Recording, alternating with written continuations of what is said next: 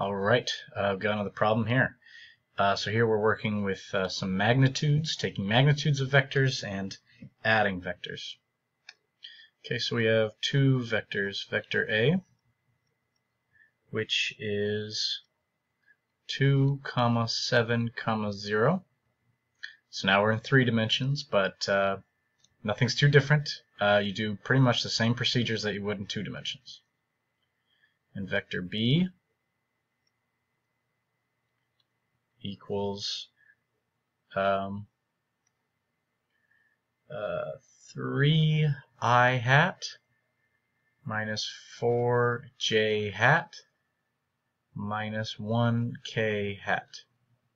If you've been watching my videos, then you know I prefer this notation.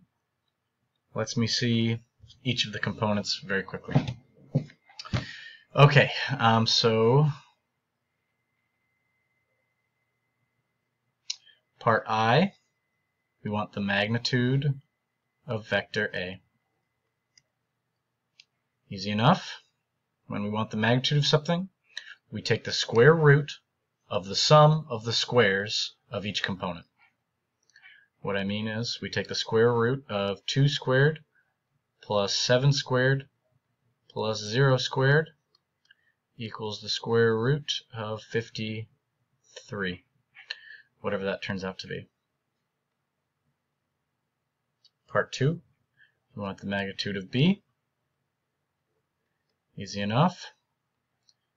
3 squared plus 4 squared plus, and I'll write this negative here just for fun, but we're always squaring these terms, so a negative sign is never going to matter. So that's going to be what? 16 plus 9, that's 25. Is that square root of 26? I sure hope so. 16 plus 9 is 25, yep. I guess my microphone just died, so hopefully you can still hear me. For part 3, we want the magnitude of A plus B. So I want the magnitude of 2 plus 3 is 5. 7 plus negative 4 is 3, and 0 plus negative 1 is negative 1.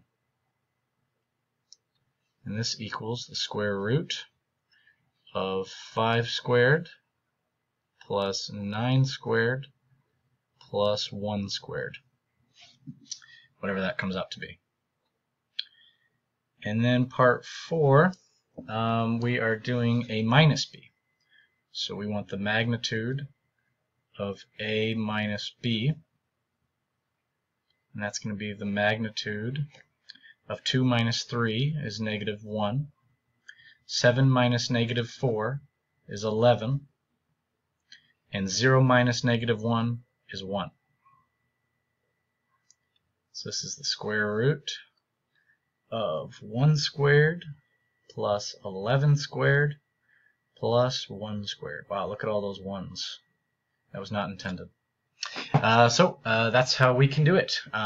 When you're adding vectors, you just add them component by component. It's important to note adding vectors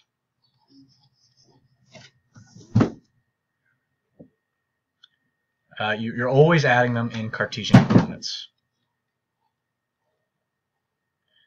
So if you're given a vector in polar coordinates and you need to add it to another vector, you should convert both of them into rectangular coordinates or Cartesian coordinates, and then you can just add them up directly.